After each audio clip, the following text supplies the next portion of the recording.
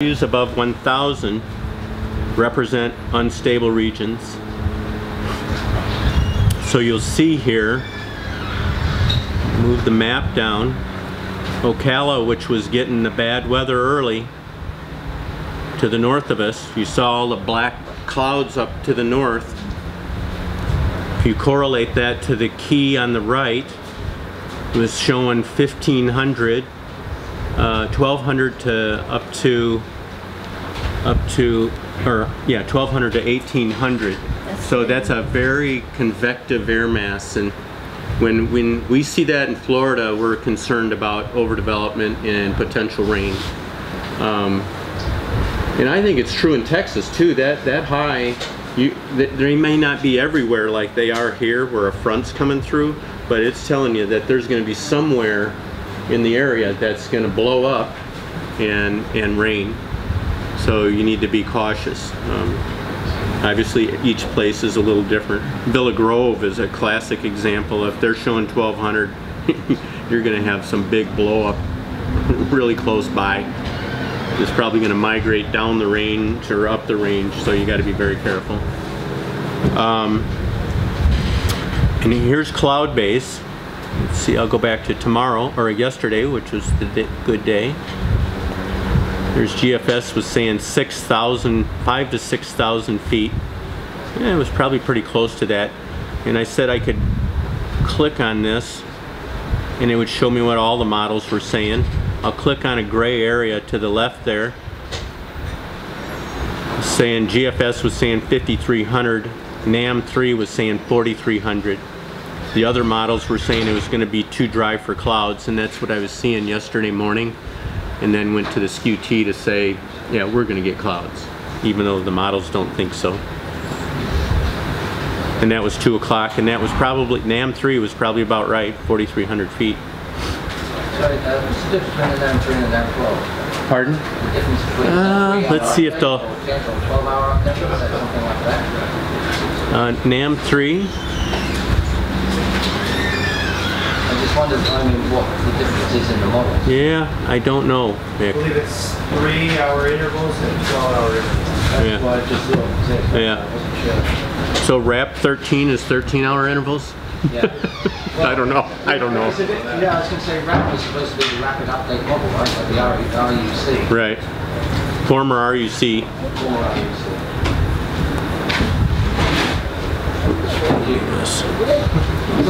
So the last thing I'll show you is that there are a couple other key things. Cloud cover. So yesterday at 2 o'clock, it's showing 10% cloud cover in the general area. I think we were seeing quite a bit more than that. It was probably more like 30%. But and then precipitation for yesterday, showing nothing.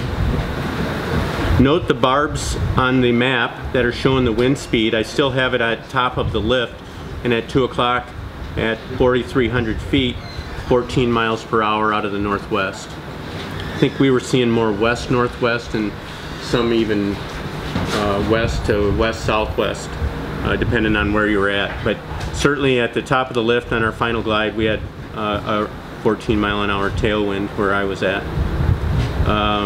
Whoops. So this is a paid-for service, and you know the cost of 5 tows or 4 tows, you got this for a year, and for me it's invaluable. It's very, very useful for, in my case I look at it as how much do I value my time, and I'm sure we're all in the same boat. You know, do you want to go to the site and sit there and not soar all day when you could have been doing honeydews or something? No. Yeah, maybe. I mean, every day. Yeah. Say, Larry, how much time do you spend looking at XE's skies compared with your QT? Yeah, it takes me about a half hour to look at both. And it depends on the distractions around me, but. And which one do you spend more time on? Skew-T is quick. I can get through that pretty quickly. Yeah. and then I spend more time here because a lot more parameters to look at. Yeah. You're still using your judgment right between them. Oh yeah, absolutely. I mean, there are days that I've elected not to fly, not to take the time to drive to the site, and it's gotten good. You know, I mean, that happens. But there are very few days where I've gone to the site where I've gotten skunked in the last 10 years, and very few. So, I mean, my airtime is up high. I get about 200 hours a year. So, I'm retired, so I don't work anymore. But most of the airtime comes here in Florida. So February was a good month. They had 2 weeks of record high temps, and we got almost 30 hours in February. And then this month has been pretty crappy. We didn't go flying for 12 days, I think, or 13th was the first day we flew in March. So, and usually we get that. What's happening is there's a blocking high pressure system up in the northeast that's bringing all these storms through the northeast, and they've been migrating all the way into Florida, which is uncommon in February. We expect to see that in March. I mean, in March. We expect to see that in February or January, but to have 39 degrees on March 15th in Florida is very uncommon. Had to be a record low or close to it. So we're waiting for that southerly flow to start again down, you know, here. And we haven't gone, we've only ventured north twice this year.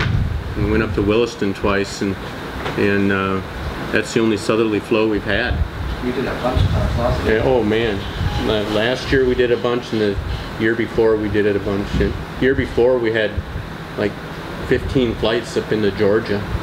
You know, 15 pilots fly up into Georgia from here, which is over 100 miles. And the longest was 180. So yeah, it was really good. Not sure we're going to get it this week though, people. So if you look at the weather, I mean, we got a front coming through again. It's going to blow hard tomorrow, 20 to 30, and then we're hoping that it'll settle down the next day enough for us to do another task to the south. And certainly by Wednesday or Thursday, it'll settle down enough for us to get 3 good days in. But you know, one of the aspects as a meet director that Belinda and Davis have to go through is to make sure that the conditions are safe for 72 people. So we have a wide spectrum of experience level in the people that are flying here, and so it's a tough call to make. It's a significant responsibility to have on your shoulders to ensure that this is going to be a safe competition.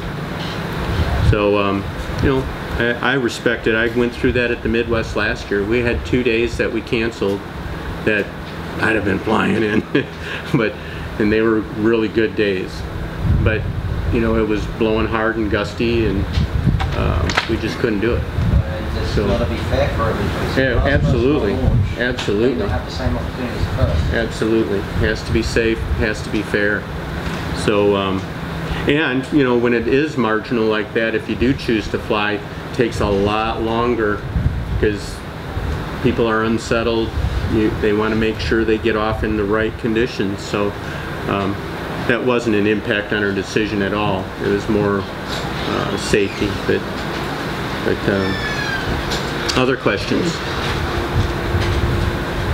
Well, thanks for letting me share with you what I know.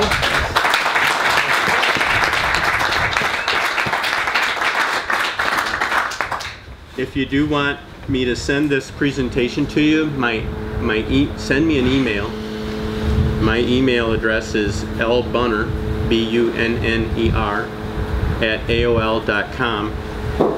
And you know, I didn't put a lot of information in that slide presentation about accessing the website to the interactive part, but if you send me a little tickler that says, hey, show me where to get to the link so I can play with it myself, then I can add that to the presentation so that you can get access as well. Sweet. Thanks, Larry. Thank you. I hope that's helpful. And hey, oh, the other thing is, fire questions online to me too. I'm